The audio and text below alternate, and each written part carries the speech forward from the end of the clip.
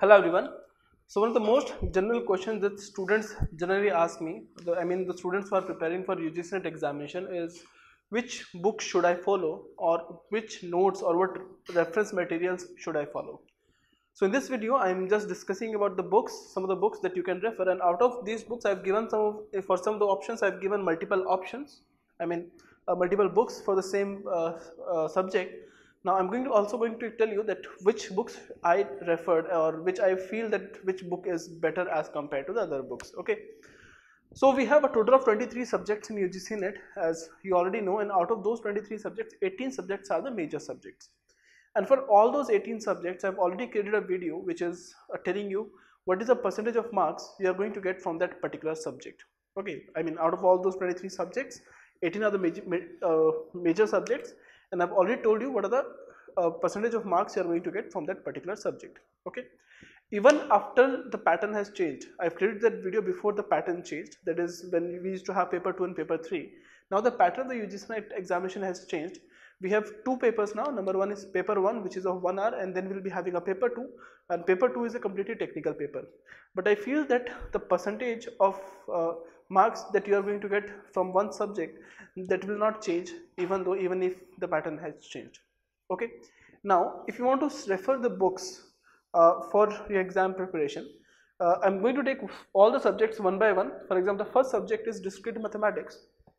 So you can refer two books here. One is from Shomshari, second one is the Kenneth H. Rawson.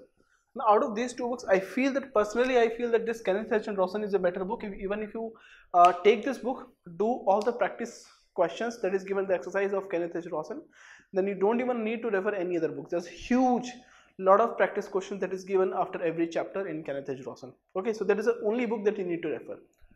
Then we have Theory of Computation. Now for Theory of Computation, we have two books. One is Peter Linz and second one is Ullman. Out of these two books, personally I feel that Peter Linz is a better book, but if you want to refer local author book, I referred multiple local author books also. Then I found that there's a book called as Puntam Baker. The author name is Puntam Baker. Now this book is very easy to understand.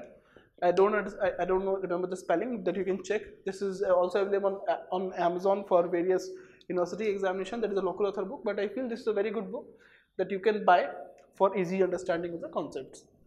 Then we have databases, that is relational design in databases. For this we have two books. One is Navathe and second one is Korth. So you can buy both the books because some topics are given better in Navathe and some topics are given better in Korth. Okay. So both the books you need to refer.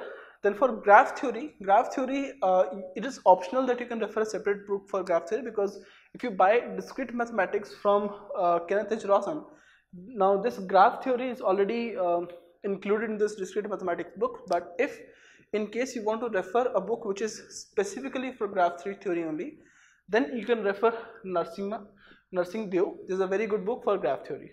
So you don't need to refer any other book. This is only a book which is, I think, which is a very old book, which is written many years ago, but still this book is up to date till this point of time. Now for data structure, you can say data and file structure. There are two books that you can refer. One is Tenenbaum and second one is Narasimha Karumanchi. Now this Narasimha Karumanchi is, personally I feel it is a better book as compared to any other book for Indian competitive examinations. Even if you are preparing for GATE or even if you are preparing for UGC NET examinations, still Narasimha Karumanchi is a very good book. Now for this you can buy a book which is Data Structures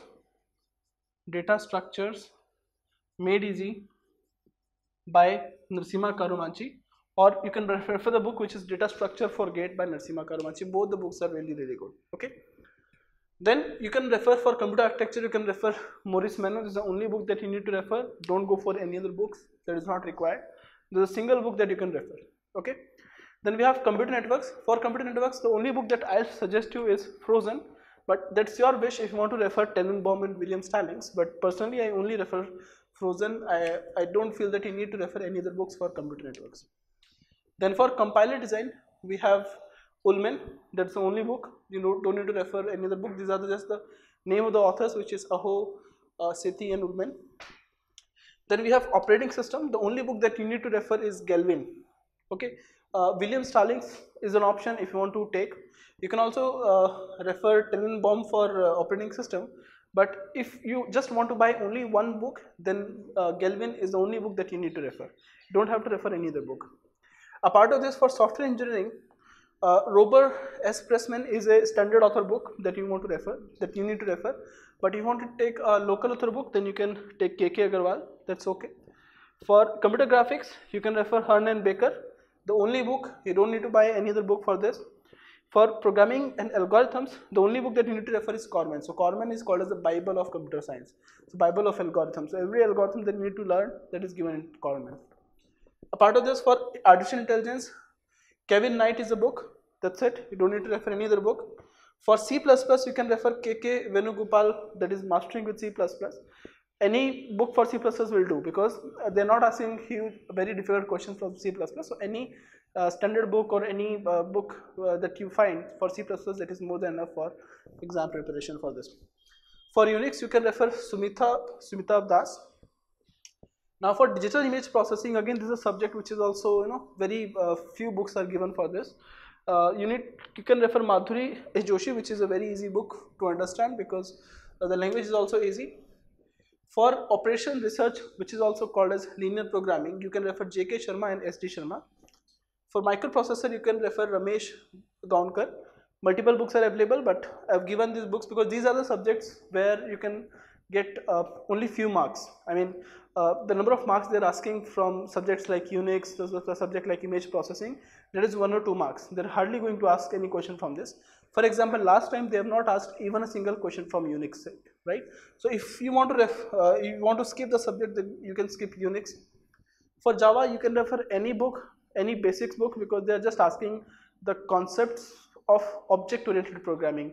So they can ask those concepts of object-oriented programming using C++, or they can ask those questions from Java. Okay, you don't need to go in much depth of Java because they are not asking any questions from in-depth study of Java. They are just asking simple and easy questions from Java. So any book that you have, you can refer that. For XML and HTML and web development, you can refer W3 Schools, that is an online repository, or you can book any book that you find on XML or HTML. The question they're asking is very easy comparatively, and also this is also one of the easiest subject. Okay. Now, secondly, these are the books that I told you that you can refer, but it is not necessary that you can refer all the books. The first priority that I've given is that the video lectures that you have taken from me, from us, they are more than enough, because last year many students taken our video lectures. They have qualified the UGC NET as well as JRF just from the video lectures they have studied from us. Okay, because we have created so many videos.